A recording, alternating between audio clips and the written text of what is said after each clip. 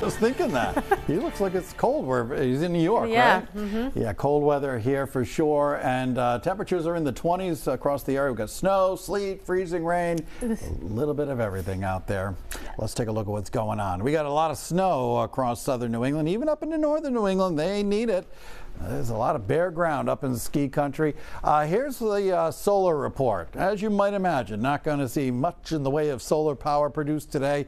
We did okay yesterday, 1,400 megawatt hours. Tomorrow will be about the same. Just today, not so much. Got some snow falling, and it's coming down at a pretty good clip. Let's zoom into northern Rhode Island. Look at this band up here.